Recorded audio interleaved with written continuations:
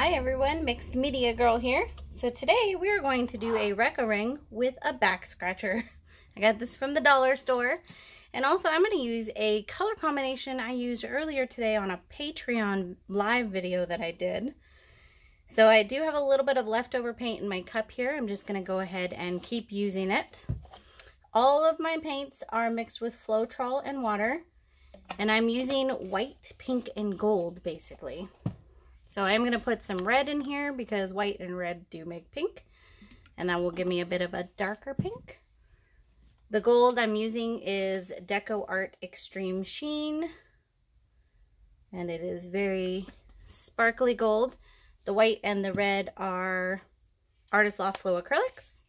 And then I'm using some Arteza paints. This is the iridescent electric plum purple. Which is pretty pink. And then this is a pink that I have no idea what is in it. So I can't really tell you on that one. I am going to use a little bit of this fancy black just to have a little bit more contrast. Let's go in here with some more red.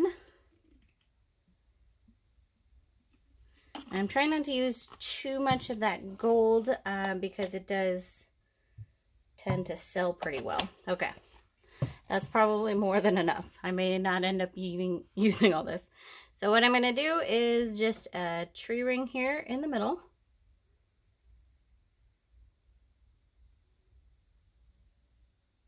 Hoping to get some of this stuff on the bottom.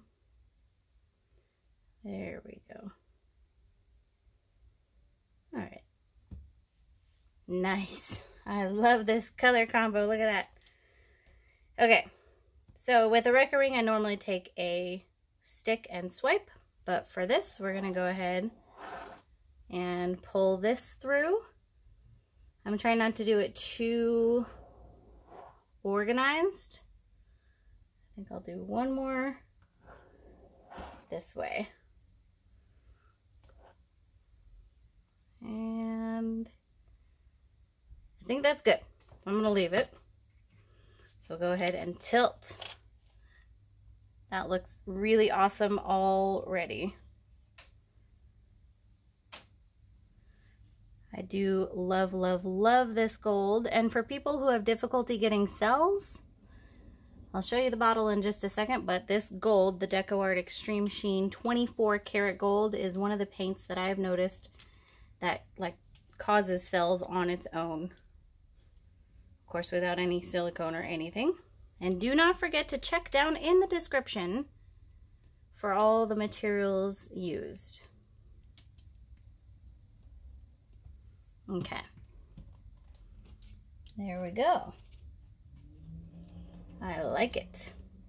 Definitely wild and funky due to having many more lines in it. It's been wrecked a lot more than I usually would. So I'm going to go ahead and let this sit. We'll see if anything else develops. And then we'll go in for our close-up. Okay, I'm back. So luckily, not too many cells appearing. I use that gold pretty sparingly. I feel like I may have wrecked it one too many times. Let me know what you think down in the comments. But I do like it. Let's go ahead and do our close-up. All right, starting in the right-hand corner. So you can see that's a very, very sparkly gold. And then coming up. I do like how this part, the wreck looks on this part. I think the edges came out super cool. And this is definitely not my usual color scheme. As you guys know, I'm definitely a blues person. But yeah, I think it came out pretty cool. Let me know what you guys think down in the comments.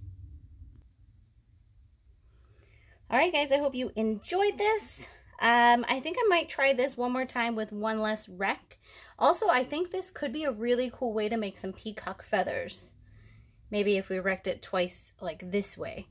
So I might try that with some peacock colors on another video. But, you know, just tell me your opinions, and I will see you all next time.